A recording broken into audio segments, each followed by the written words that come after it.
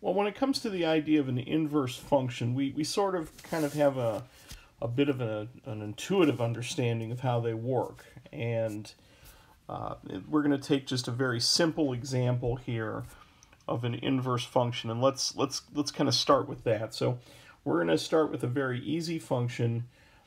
F of x is equal to x plus 5. Okay, just something very straightforward and simple. And we know that if we wanted to take f of 3, for example, we'd end up with 8. Okay, now if I wanted to do an inverse function, well then that's where I would have to sort of work backwards and come up with the original x value that I started with. So if I had this inverse function g of x,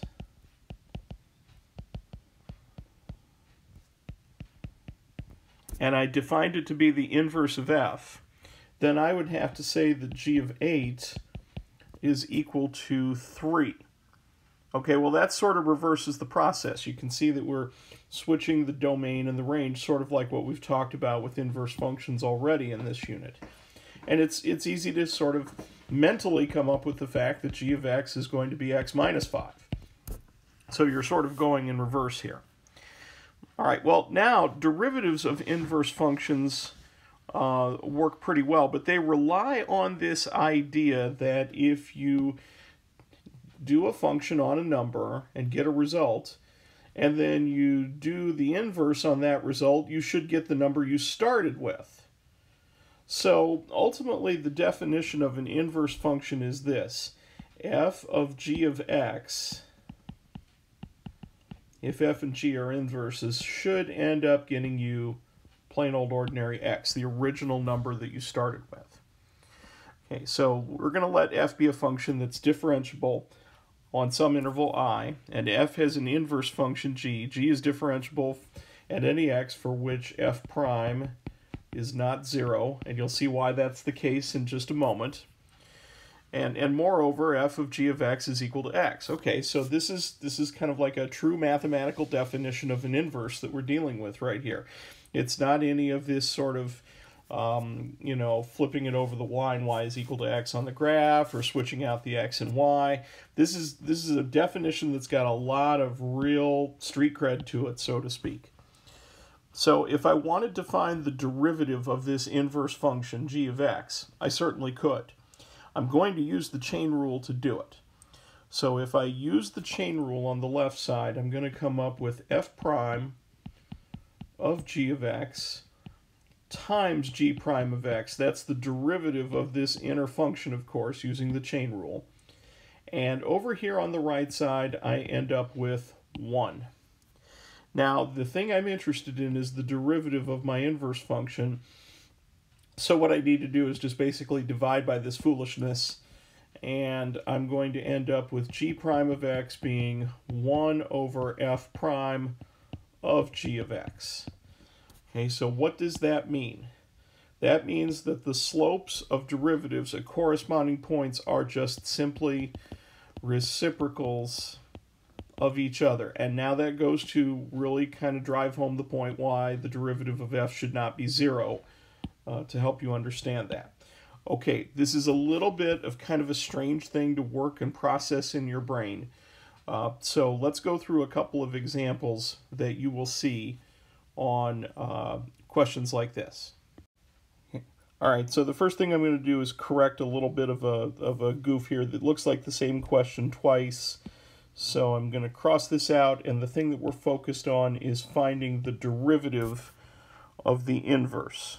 Okay, so the derivative of the inverse.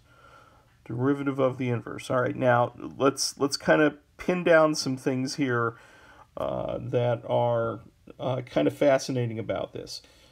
This function, 1/4 x cubed plus x minus 1, we are going to have a bit of a challenging time finding the inverse of that function for several reasons. But one of them is the whole idea of switching out x and y and then trying to solve for y. It's just not going to be pretty.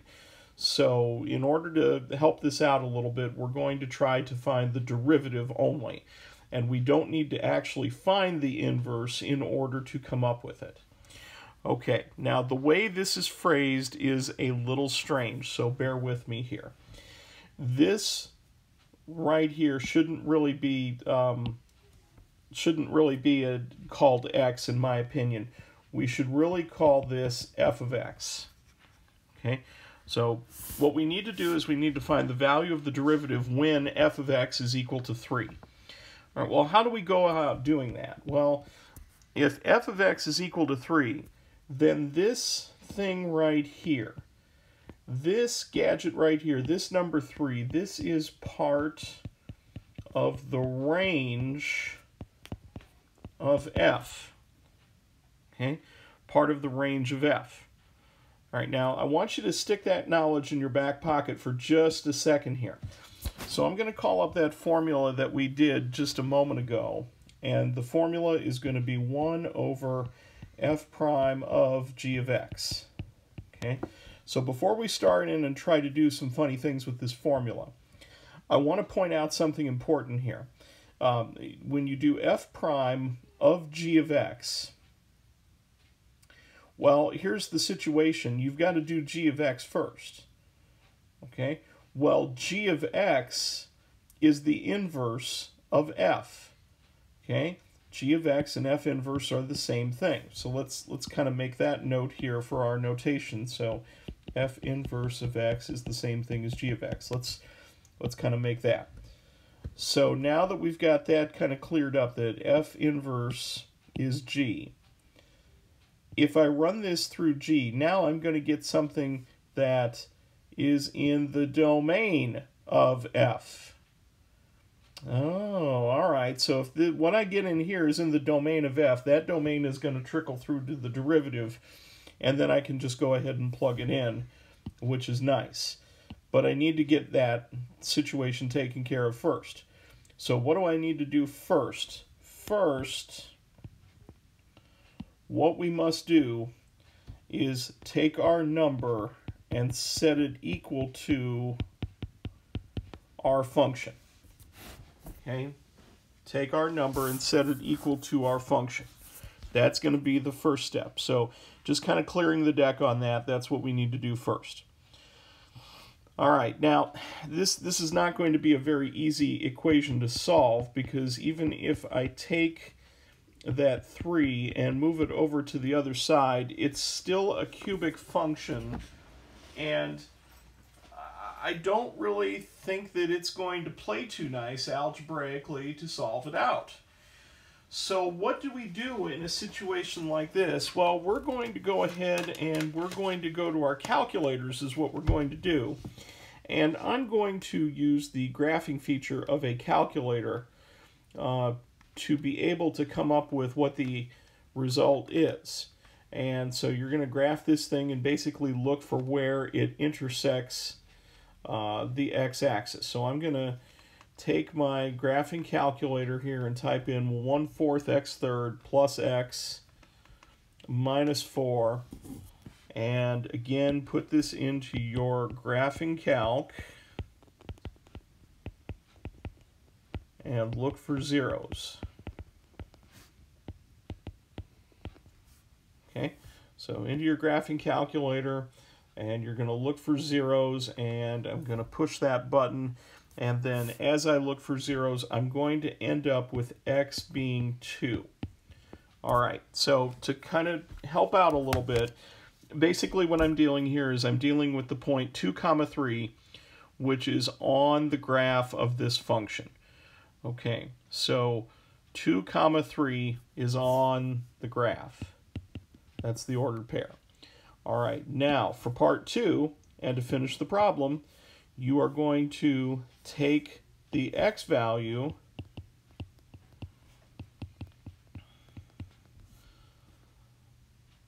you found in step number 1, and you are going to put it into the formula. Okay, basically what I'm asking you to do at this point is find 1 over f prime of that x value, which is 2. 1 over f prime of 2. Okay, well, I'm pretty sure we could do this here with a little bit of work. We just need to find what f prime of 2 is. So off to the side here, I'm going to find f prime of x, which is going to be 3/4 x squared plus 1. Now, if I put in 2, I'm going to get 3/4 times 2 squared plus 1. All right, well, 2 squared is 4, and 4 and 4 cancel out, so 3 plus 1, that's going to be 4. So the answer I'm going to get for my question finally is 1 over 4. 1/4 is the slope of the derivative at that point. Okay, this seemed a little strange at first the way we said it, so let's kind of go through another example and see what we come up with here. All right, so here we go again, another chance to do this. Find f inverse prime of a for the function f and the real given number a. Well, a is 2. So once again, we're going to do our first step here. And our first step involves taking the 2 and setting it equal to x third plus 2x minus 1. Okay, so take this number, set it equal to your function because we need to find out what the x value is for that particular function. And as you go to figure out what that particular function is, we are going to need to come up with what that is here. So I'm going to dump that into my graphing calculator and see what comes out. But before I do that, I should probably get this equal to 0. And that is going to help me to look for the zeros here. So I'm reaching for my calculator and I'm getting all this typed in as we speak. And I go to solve this and I'm going to get x is equal to 1. And again, what I did was graph this and look for zeros. And that's the result that I ended up getting, was x is equal to 1. All right, so what do I need to find the derivative of the inverse? What I need is 1 over f prime of 1. That's what I need to do because I needed to work backwards. So the point 1, 2 is on the graph. So now in this second stage of the problem, I just need to find 1 over f prime of 1. Okay, well, finding f prime shouldn't be too tough. F prime of x is going to be 3x squared plus 2. Sing along with me, you know the words.